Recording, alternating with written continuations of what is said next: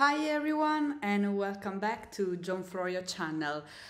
In the last days I have shared in the Shakespeare Explained videos how Shakespeare borrowed from Italian writers like Cinzio e Catomiti, like Ariosto, Orlando Furioso, and how sometimes he literally borrow and translate some lines from the Italian to English. For this reason, I would like to talk about John Florio and his first work, First Fruits. First Fruits was published in 1578 when John Florio was 25 years old, so he was quite young. And it's a very important work. Why? Both for English language and for theatre. John Florio had this dream, this idea to change and improve English language in an era in which English language was at the earliest stage of its career. So he wanted to change that, and we know that he will change English language with his dictionaries, with his translations, and with many words that he added to English language. So First Fruits had this double aim: first, to change, improve English language, and at the same time he had his first connection with theatre. Why with theatre? Why First Fruits had connection with theatre? Because this works contains dedications written by the whole company of the Laces men, the company of Robert Dudley, who was Florio's patron at the time. We have beautiful dedications written by Richard Tarton, who was the greatest actors of his time. He prized Florio as his friend, as someone who helped the actors. So certainly Florio had a great role in those years in shaping English theatre with Italianate topics and contents. But in the videos of Shakespeare Explained, I show how Shakespeare borrows, sometimes literally, lines, words from the Italian writers, translate them in English. This is also what Florio did in his first work, 1578, so more than 10 years before Shakespeare. Let's make some examples.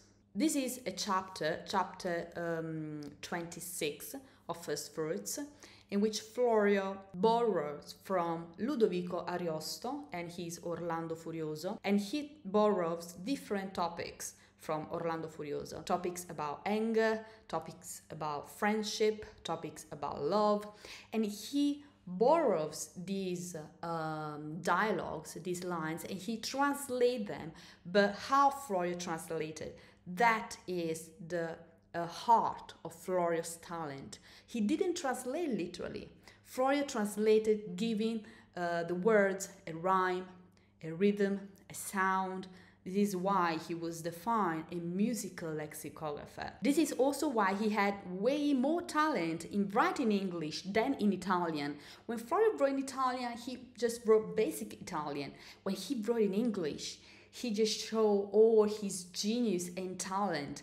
So let's see how he translated Orlando Furioso and Ludovico Ariosto in First Fruits.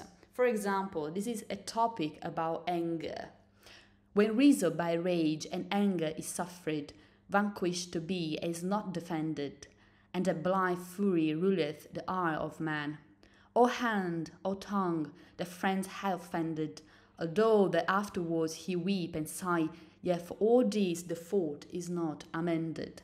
So as you can see, he tried to give a rhyme, a rhythm. Is not a literally translation, it's poetical translation. It has sounds, it has a rhythm, it's beautiful translation.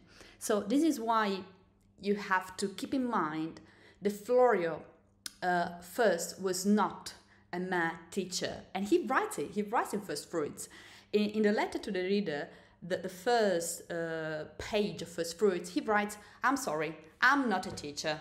So please don't criticize me because I'm not good at teaching." He writes it. He was forced to become a teacher because he was perceived as a foreign as a stranger. This is how they called them in early modern London. And strangers had two options. They either became teacher or they became translators. So they didn't have much choice. So Florio begins his career as a teacher, but he has different passions. He has different aims in his life because he has culture, he has knowledge. He's an erudite author who knows a lot about Italian poetry, Italian literature, and he wants to share this passion that he has, his knowledge, through his works. This is why Florio was not a mad teacher. And we see in just right in First Fruits, in his first work, that we are dealing with essentially a poet.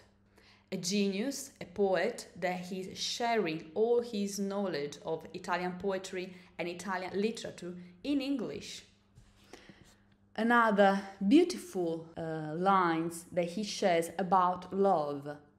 That which men seeth, love makes invisible, and the invisible love causes to be seen. Another topic, jealousy.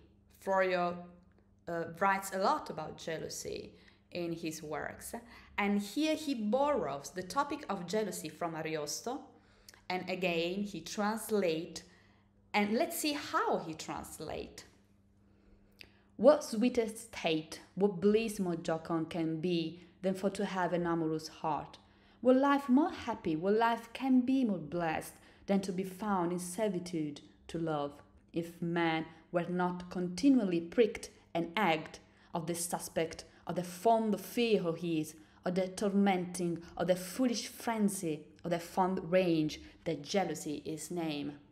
You see here the sound, the rhythm, the euphuism in the word, the fond fear of his, the foolish frenzy. As you can see, we have a poet who is sharing all this knowledge of Italian literature, Italian poetry through English.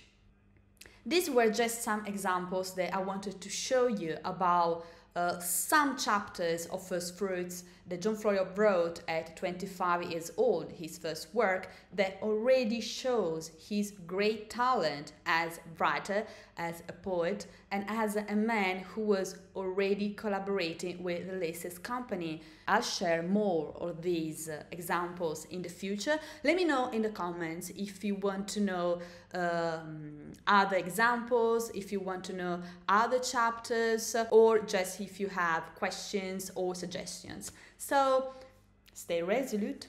Bye.